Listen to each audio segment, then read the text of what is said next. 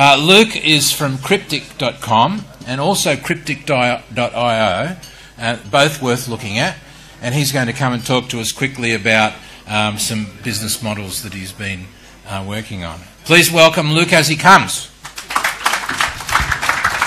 Thank you very much, Tim. I'd just like to thank Tim for having me here. I was a bit of a last minute ring-in. I flew over from Adelaide. I would like to say that I came a long way, but Stefan beat me to the punch there.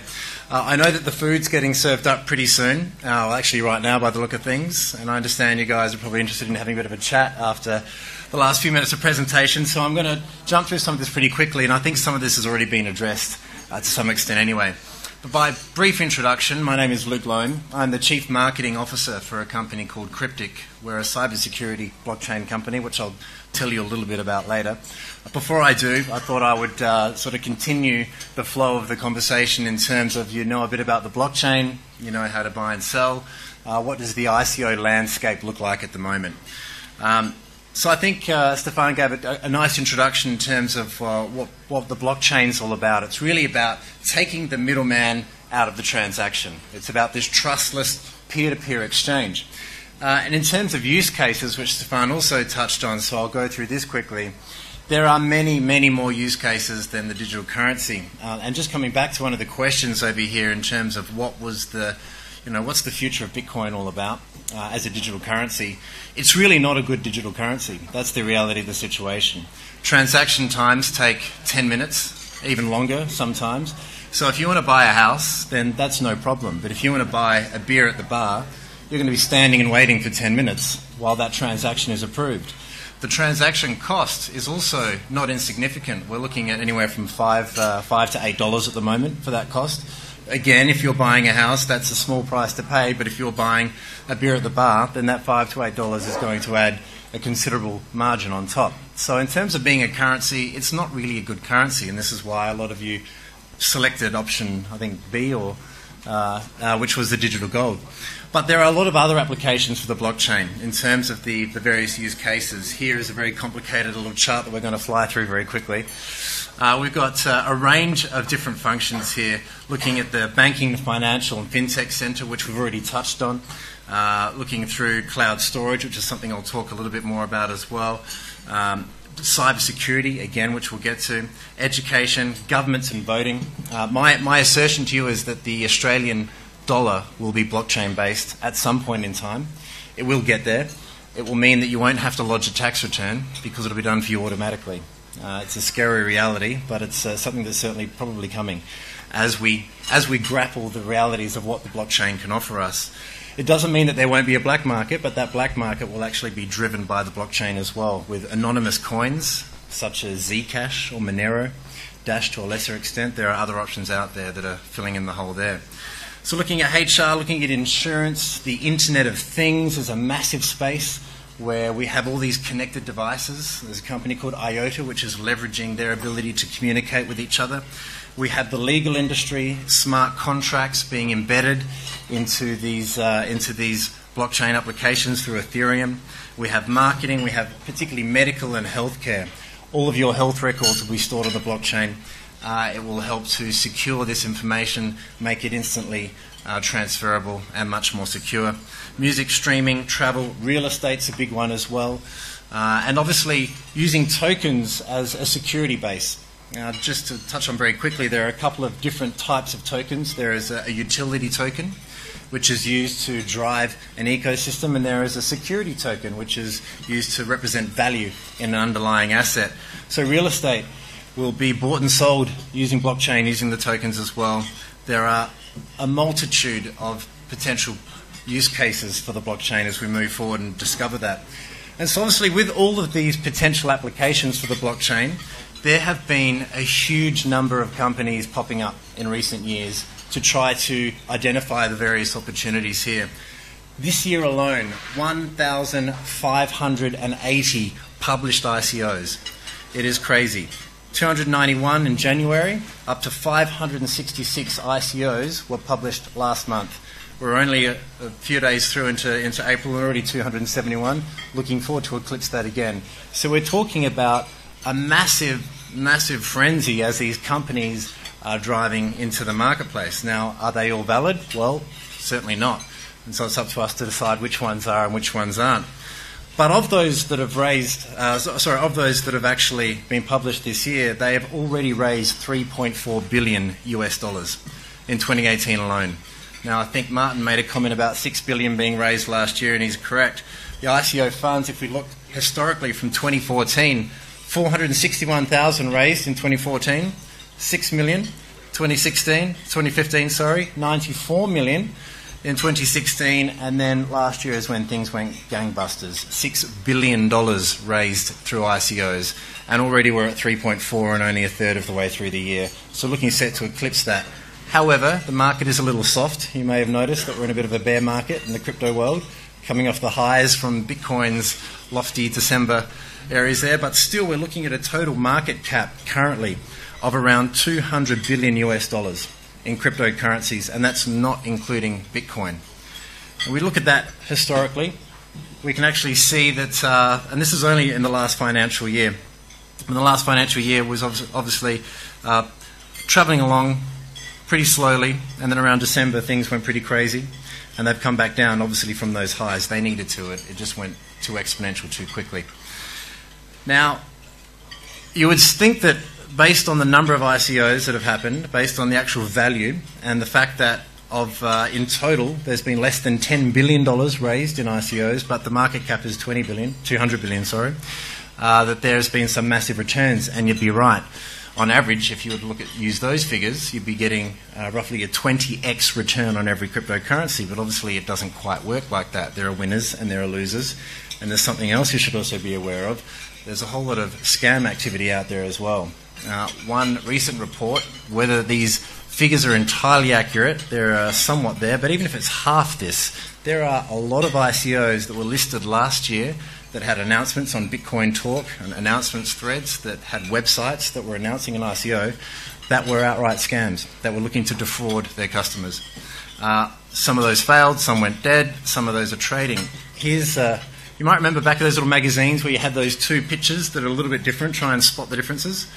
See if you can spot the difference here. There's a guy giving a presentation in one and he's not in the other. This is actually some board members from UBS Bank.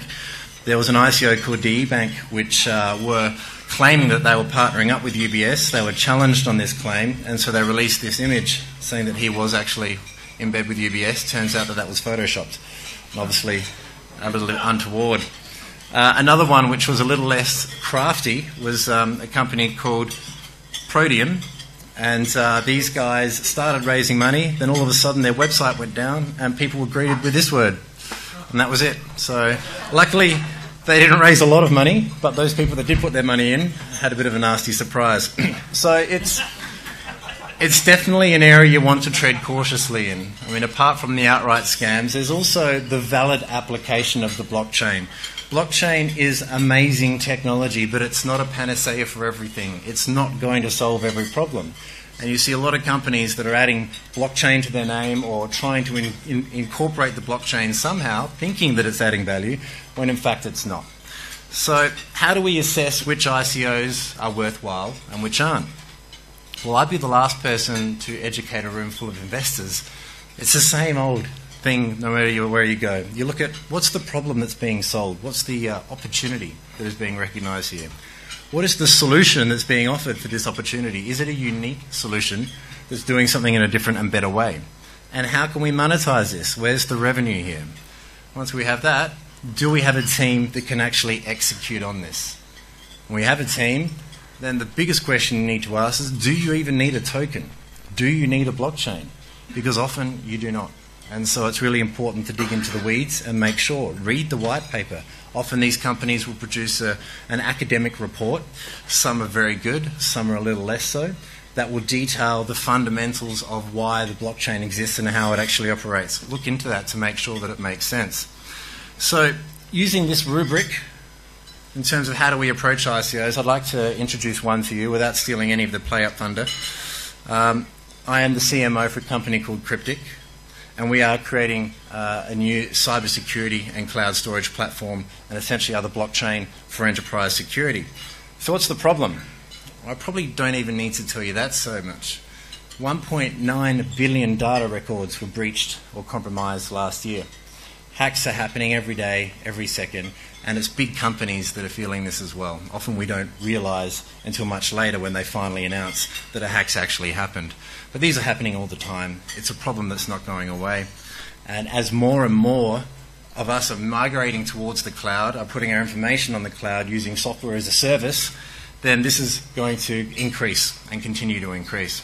And you can see that with the cloud storage market forecast. Currently, cloud storage is a $25 billion market, set to increase to $92 billion in the next 4 years at roughly a 30% capital average growth rate, which is pretty healthy. Now, looking at this for a second, if for every $1 that's spent on cloud storage, there's actually $4 spent on protecting that data and on the cybersecurity aspect. But for every $4 spent on cybersecurity, $25 is being lost to cybercrime. It's a problem that's just not being solved. It's not being solved effectively. And it's approaching $1 trillion problem now. It's a real one. And it's becoming so real that I was having a meeting with a friend of mine recently, and he told me his insurance company had written in to his insurance terms that he needed to have a cybersecurity strategy. This is how real it is. So what are we doing? How are we solving this problem at Cryptyk? Well, we're building the world's most complete cybersecurity and cloud storage platform. And what it is it's an encrypted, decentralized file management and storage platform backed by an immutable blockchain ledger that tracks, monitors and audits every single transaction that happens within that environment. So you can control with your system admins everything that happens. If a file's going the wrong direction or the wrong IP is logging in, you have full visibility and insight.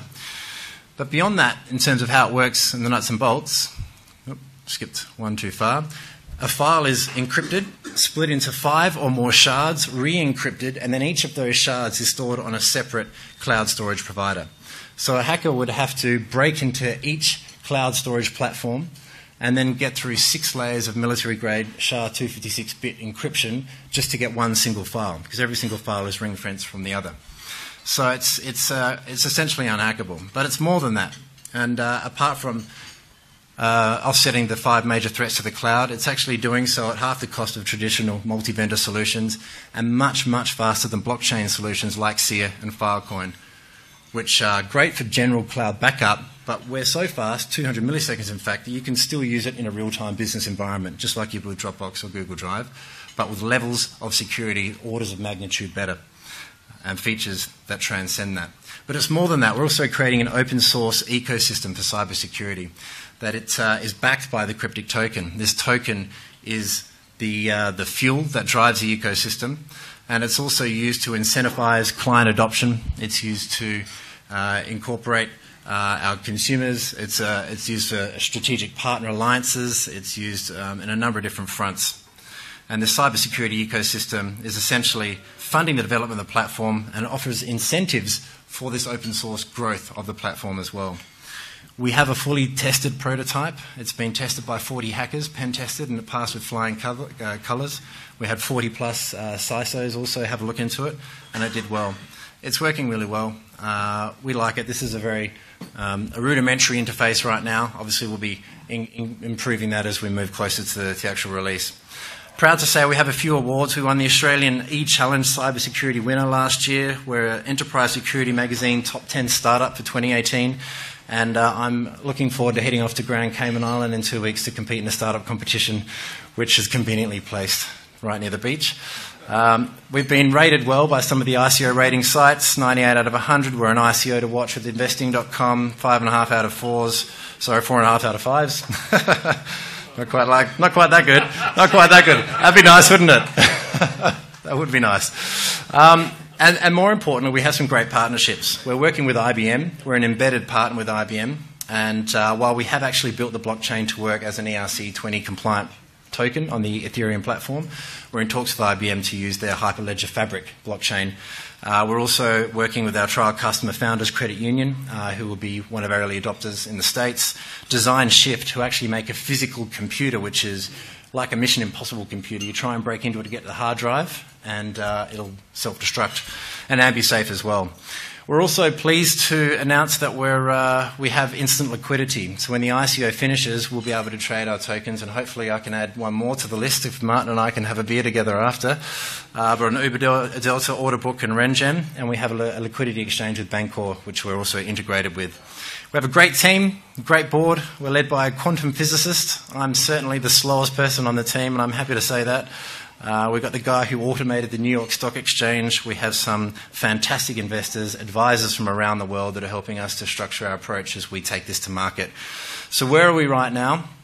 We've just really launched our pre-sale, the token offering. We have a $25 million hard cap, a soft cap of $3 million, which we've already passed. So we are viable and we are happening, which is fantastic. We have a total market of 750 million tokens, and we're selling a third of those in the ICO.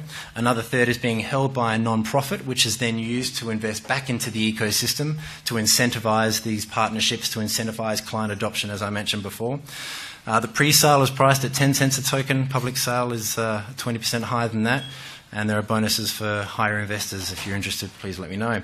The milestones, obviously, we launched just recently in February. And the public sale commences in July. So we're in the middle of our pre-sale right now until July. The price goes up in July. The ICO ends in August. We're on the exchanges in September. Our beta release is in April next year. And then we have a full market-ready product in June of 2019. That's all from me. I hope you enjoy your dinner.